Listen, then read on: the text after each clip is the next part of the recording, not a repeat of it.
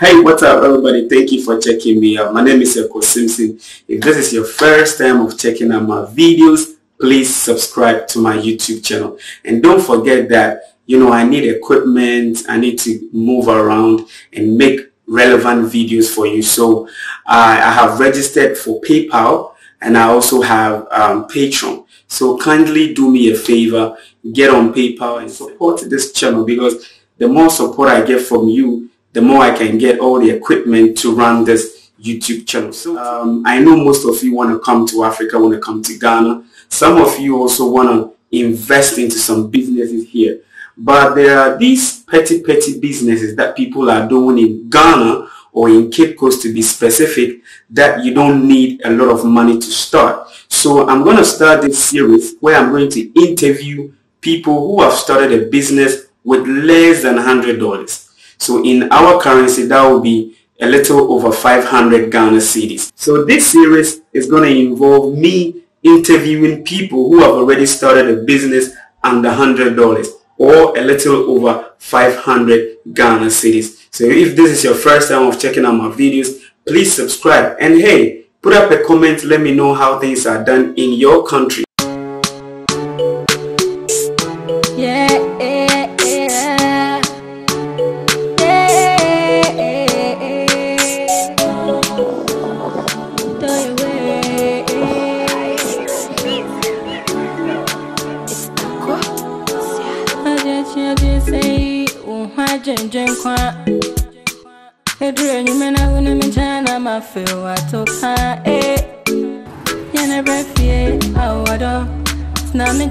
I'm buying call card.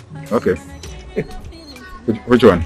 The yellow one. The yellow one is finished. Okay, that one is finished. Yeah. Okay. It means that sales is ongoing. Yeah. Yes. All right. So thank you. Let me take this in for a while. Yeah. So I told you that I was getting on the street to speak to brothers and sisters who have already started doing something with an amount of $100 or below. In my currency, we say 500 Ghana cedis. All right. So I entered the street and I'm coming to speak to my first target, if I should say that. So I know you are thinking of coming to Africa, thinking of coming to Ghana to either reside, visit, go back, invest. But you can do that either in small businesses or large business. Let me say it that way. But when it comes to small businesses, there are brothers and sisters who are already doing it. And I'm here to have a conversation with one brother who has started this business of buying and selling calling cards. All right, Charlie, thank you very much for being on my YouTube channel. You're welcome, bro. All right.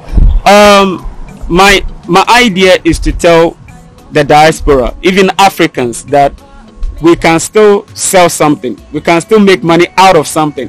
When I was coming, let me tell you, Ghana is a place where every house has some kind of kiosk where they sell something, because we need to live.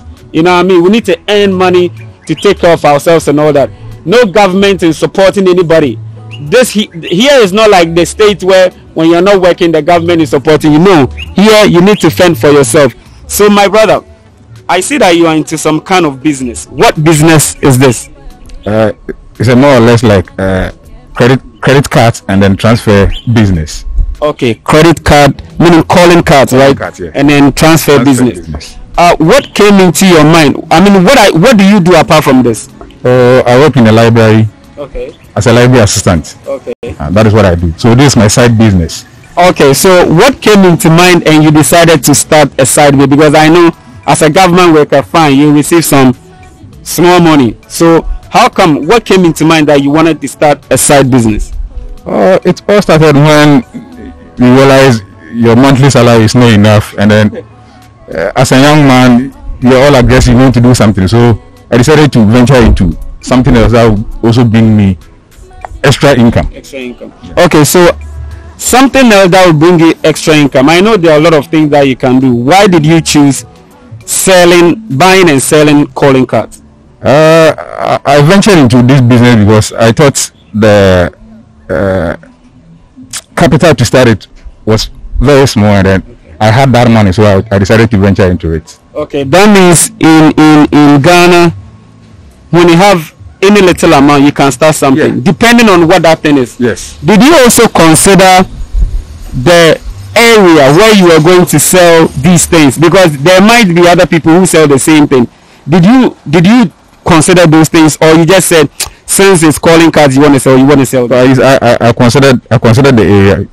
This place is more or less like a business area. You have banks, you have judicial service, you have churches around, so it's a busy place. Okay. So I decided to locate the business here because I thought locating it here will boom. Okay. And let's come to the real question. How much did you use to start buying and selling calling cards or call cards? Oh, I started with 450 cedis. 450 cedis. That is even less than the 500 Ghana cedi, or less than the $100. Okay. So when you started with 450 cedis, what did you buy? Okay, so you bought in Ghana. We have I think 4 communication networks. Yes, bought 100 cedi of each. Okay. Of the telecommunication network. Okay, and using 450 Ghana cedis. Okay, so you used 450 Ghana cedis to start this business.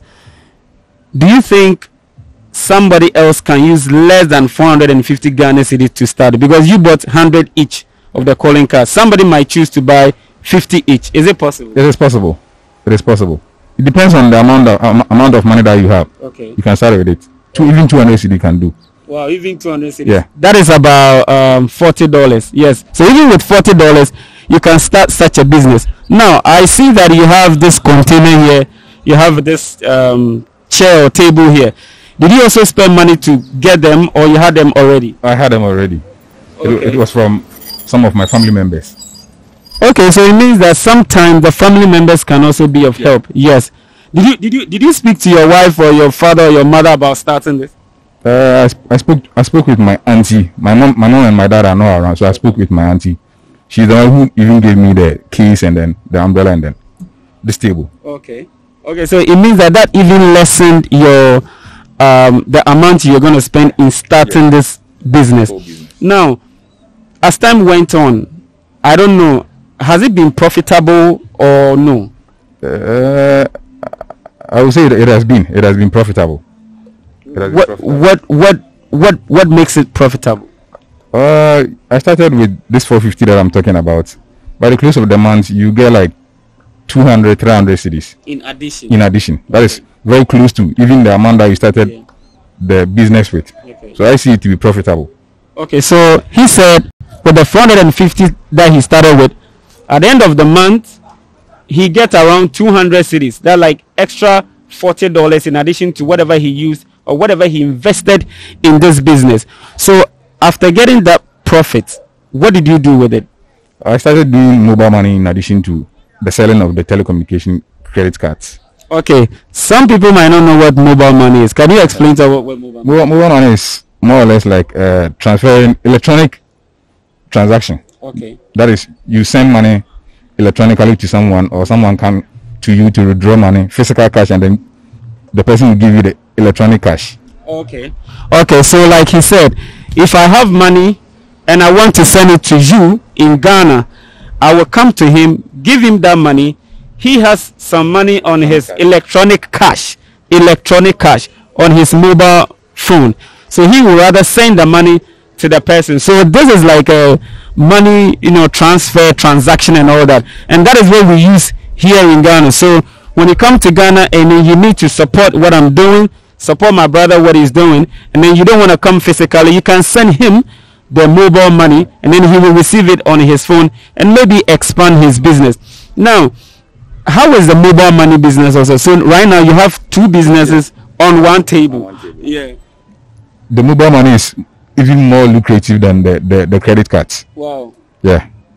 Because Ghanaians have come to understand that is the order of the day. Mm-hmm. Technology is moving on, and then even the old men and women that you think they don't know technology, they are now even into the mobile money. So it is very lucrative. Okay. Lucrative. So there might be some hitches, some downfalls, some issues, some problems, challenges with starting this business of buying and selling calling cards and then mobile money.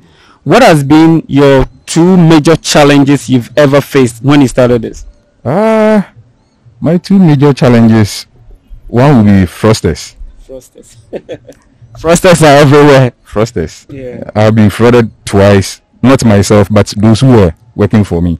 Oh, wait. Before he comes into that, he has even started this business and he has employed people. Oh, how many people have you worked with so far? Since I started, I've worked with not less than 4 people. Wow.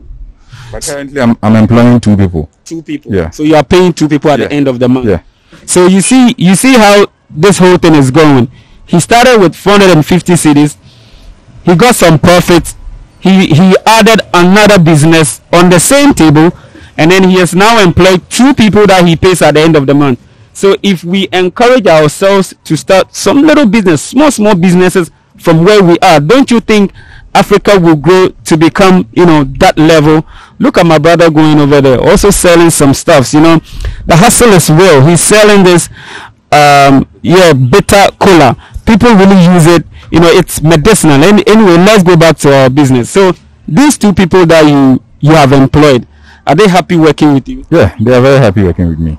Because at the end of the month, they can get their salary. Yeah, they can get their salary. Me, the month ends, the next day I will pay you. Okay. Yes, so I asked of the issues that you're facing. One is Frosters. Yes. And then the other one is capital.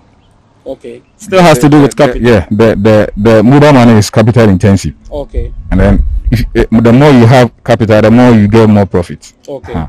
So that is also another challenge that I'm having. Okay. Looking at the beginning of this whole business, he started with just 450 Ghana cedis, which is, let's say, equivalent to we're talking about anything less than $100.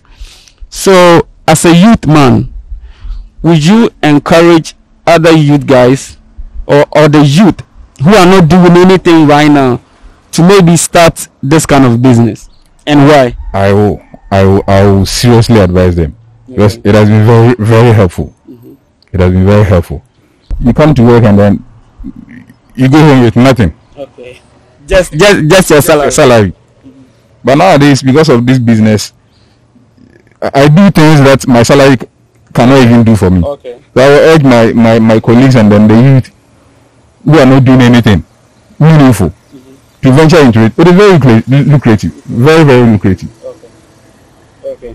Thank you. Yes. So that is the situation we are having right now. Businesses that we think when you have less than $100, you can start here in Ghana.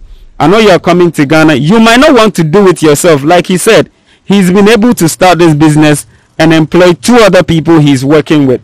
So this is something that I will urge all of you. If you're coming to Ghana, listen, this is not like the big businesses investment that you can do. Yes, you can start and then open it, make it large, make it like worldwide. You know what I mean? But then for now, in Africa, in Ghana right now, in Cape Coast where I find myself, yes, if there is any other job that you will need to do or any enterprise investment you need to do, he has already said that he will urge you to start such a business. So hey, thank you very much for checking me out. Put up a comment, let me know, do you think this business is lucrative like he said? Would you even try it when you come to Ghana? And if yes, what are your plans? Are you coming to Ghana this year, next year? I will leave his email address below. If you need to ask more questions about starting a business in Ghana, which is buying and selling call cards here in Ghana, he will be able to answer you. So thank you very much for being on my channel. Welcome, bro.